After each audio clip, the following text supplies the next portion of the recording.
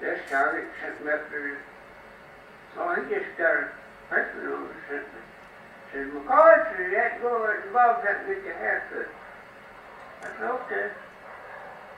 I went to the Bob's afternoon, told the Bob they sent me up for a haircut. It's all right. They get the chair. I said, no, wait a minute, now, I got something to tell you. He said, what's that? I said, I get my hair cut like I get it at home, in town, in the barber shop in town, in civilian life. I said, you can get my hair cut all off. I had a pretty head of hair.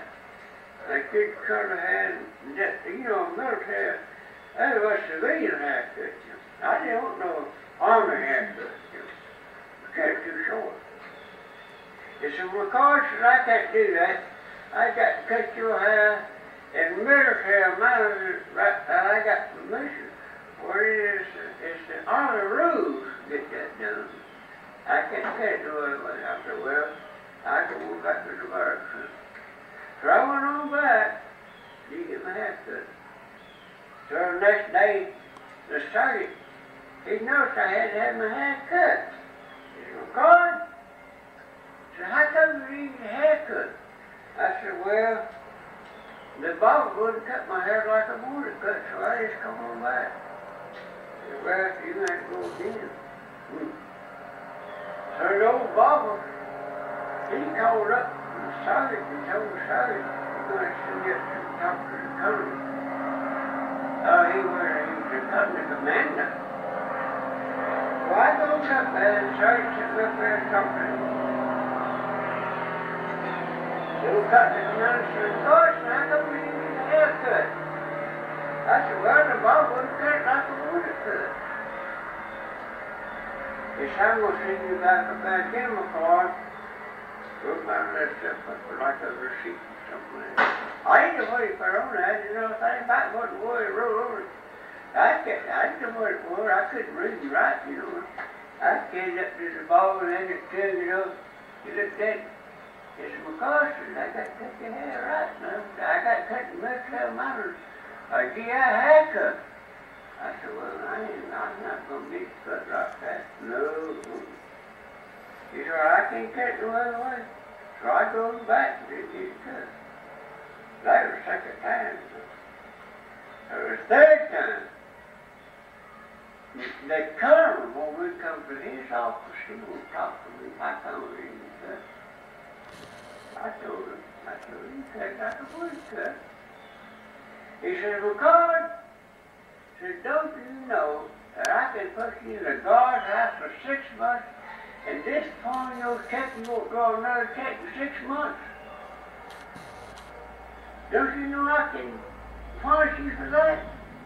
And if you are disobeying military orders, I said, Colonel, I hate to be in the guardhouse and to go down over in the gun and get my damn ass shot off. It's McCard had old spin around chair, an old doodle chair sitting there behind his desk. He turned all the way around. You know what? 15 seconds before he ever spoke to me, he looked down, looked back at me right in the face. He said, McCard, do you mean that?